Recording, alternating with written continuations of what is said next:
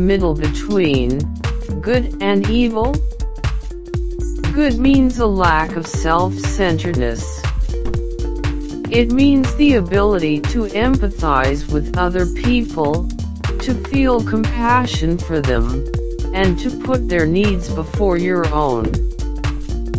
It means, if necessary, sacrificing your own well-being for the sake of others. It means benevolence, altruism, and selflessness, and self-sacrifice towards a greater cause, all qualities which stem from a sense of empathy. It means being able to see beyond the superficial difference of race, gender, or nationality and relate to a common human essence beneath them.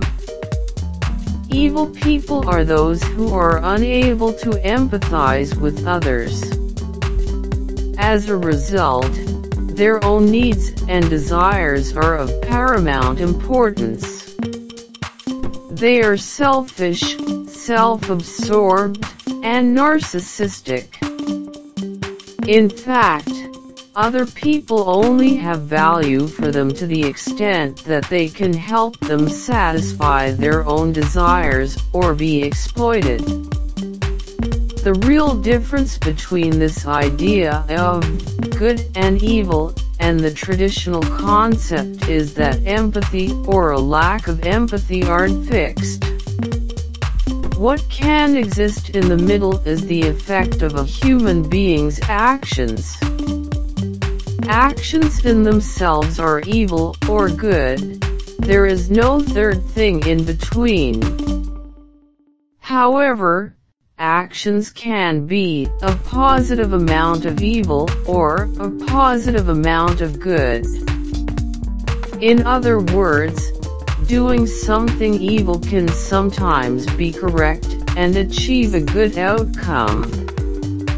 It does not change the fact that it is evil, but rather means that sometimes the righteous thing to do is the evil thing and not the good thing.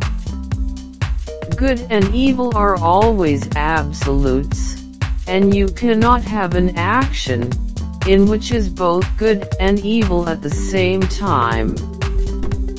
However, sometimes doing the evil thing is what achieves a good outcome, and sometimes it is correct to do the good thing. There is no middle thing in between good and evil. An action can never be good and evil at the same time. Life needs a balance of both. It's a balance.